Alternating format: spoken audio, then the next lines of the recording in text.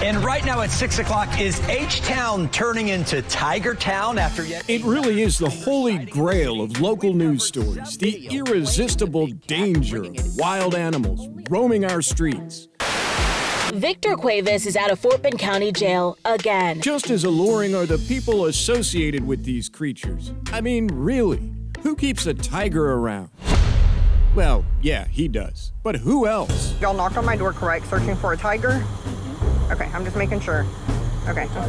No, there's not. About a month ago on the city's northwest side, Tricia Meyer had quite a little visit from police. They even brought out the chopper.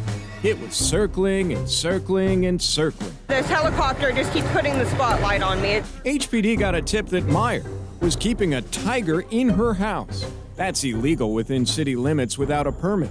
Turns out there was no actual evidence Meyer had a tiger here. Not true. Not true. Never been true? Never been true. Never had a tiger here. Never had a tiger here. Meyer admits she's kept tigers in other homes around Houston, but she says only for short periods of time, as she trained them, hopefully not to eat the neighbors. At any rate, it's always been outside city limits, Meyer says, and that's key. Because in Texas, outside of local ordinances like city laws, keeping wild animals is largely fair game. In Texas, laws are, in general, not great, especially since there's not a statewide ban on the private possession of these animals. Here in Texas, a verifiable fact, there's about 3,000 pet tigers here in the state of Texas.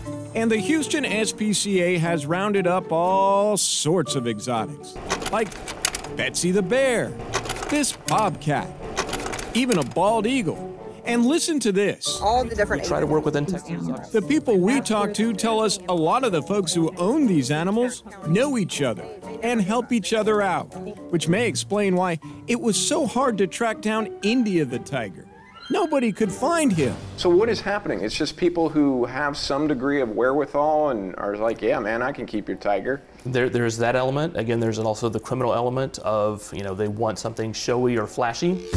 Exhibit A may be Victor Cuevas, who may or may not be the previous owner of India the tiger. He was arrested by police for evading, but he's also got a pending murder charge. How the heck do these folks get tigers anyway? For the buyers, there's no license required. No, not to buy. Turns out potentially dangerous exotic animals aren't really that tough to buy. I mean, just Google it. They're out there. But animal rights groups argue they shouldn't be. So you maintain these aren't dangerous animals? They're not dangerous animals for people who are experienced and trained as like myself. Federal legislation called the Big Cat Public Safety Act would make it illegal for private individuals to own big cats. But the big cats in Washington haven't made it law yet. Joel Eisenbaum, KPRC 2 News.